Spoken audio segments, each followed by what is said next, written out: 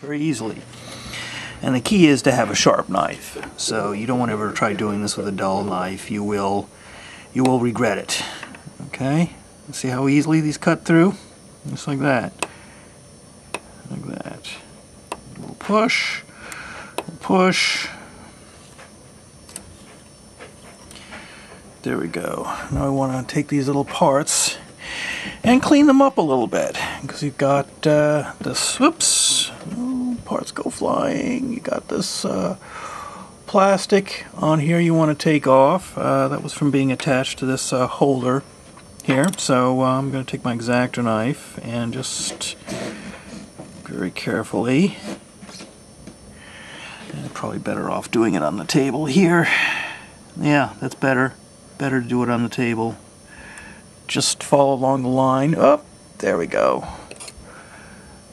Right there, just cut this off. Just do it. Trim it like that. That's all there is to it. That's all you really need to do. Whoop, whoop, whoop, whoop, whoop. Where am I? Where am I? Okay. See? That's all cleaned off now. Here's one. Here's another one that needs a little cleaning. I'm going to clean that off. You see these two little parts here, these little sprues sticking out. I'm going to take those, set it on the table. Yeah, it's actually better to do that if you can. Cut against a firm surface. I mean, sometimes you need to hold things in a way that may put your fingers at risk, but you want to try to avoid doing that. Don't want to have to deal with any nasty nicks or cuts. Let me get this cleaned off here. There. Alright. I think we're in good shape now. Alright, let's look at the old diagram. Make sure we're getting these oriented correctly. We don't want to screw that up. And again, this is where these gates, discharge gates, have pins on the bottom. They're going to fit in the holes like that, like so. Actually, these hold in pretty good.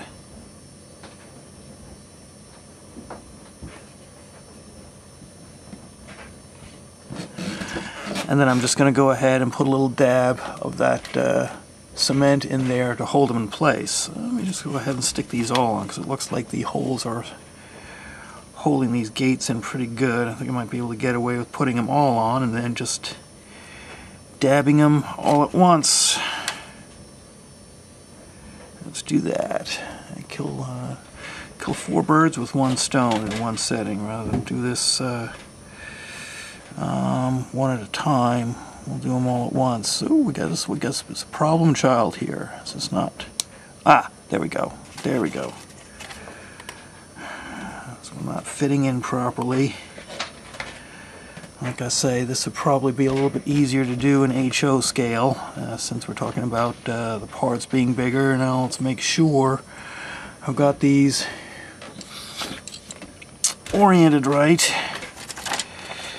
And compare them against the manual. Let's hold it like that, hold it like this. And yeah, we're good to go. We're good to glue these on. Okay. Yeah, alright, make sure. Now, I'll take my little bottle here, take a little bit, and just make sure these are on.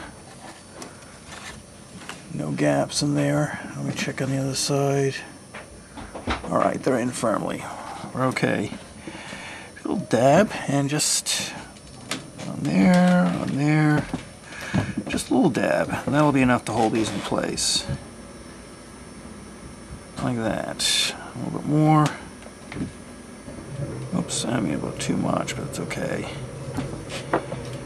There, a little bit there, a little bit there. There. Alright, and we've got these in place now. So,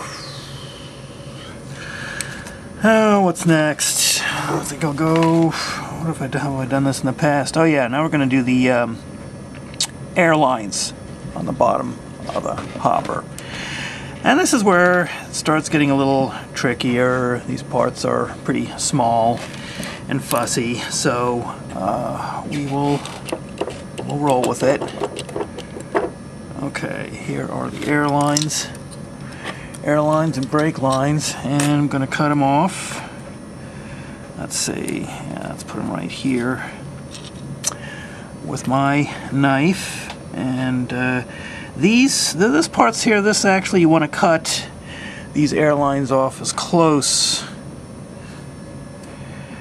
to this holder as possible, because these are actually going to fit into the holes at the bottom of your hopper car, so you don't want to just trim them off cleanly. Okay, you don't want to cut them off by the hose here. I mean, by the actual line itself, you want to go as close to this as possible, because these are actually posts that are going to go into those holes there, and that'll hold us in place. So let me show you. Let me cut this off here.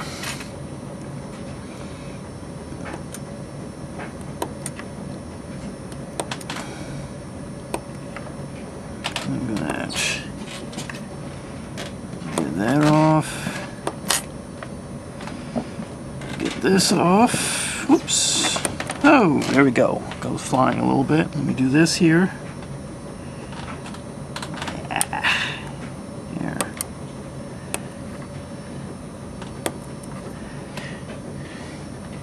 There we go. Get this one off. Cooperate, please. Thank you. There.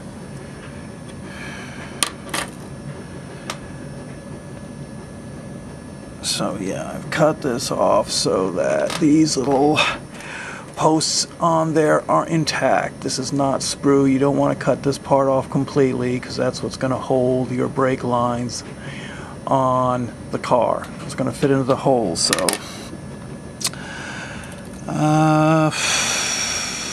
let me see which side goes which. And yeah, and these holes will match up here, so it's kind of nearly impossible to get this wrong. See how they match up?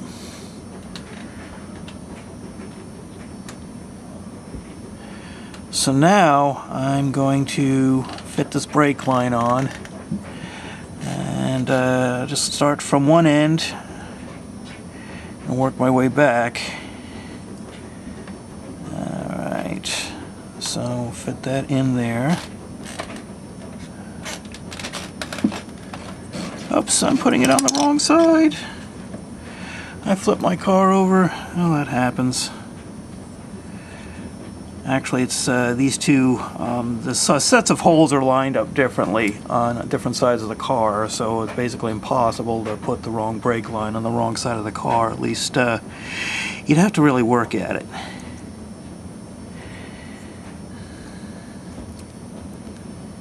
Alright, this is where it gets a little fussy here.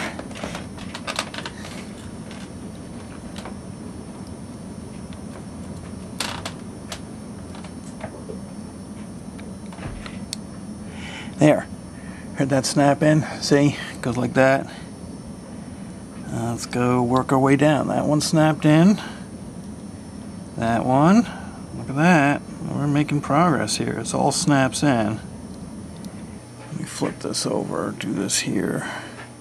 And so maybe a situation where I may want to try to take the tweezers and try to squeeze this in, rather than try to fumble around with my big fingers.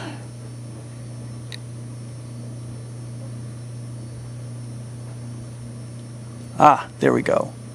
That did it. A little light pressure with the tweezers pushes these in place. Alright. We do that here. And this is where the tweezers come in handy, when you got these little detail parts to work with. I'll kind of take this, squeeze it in. There. Look at that. Okay, we got the brake lines in place. On one side, like that. I squeeze this in a little bit more. So yeah, tweezers are your friend. So I think I showed you one set. These are fairly pointy, sharp point one. This will be good for putting on the railings. And this is one that's not quite as fine point. And that was good for, well, you could see what it was good for in getting those railings on. So brake lines, air lines, not railings.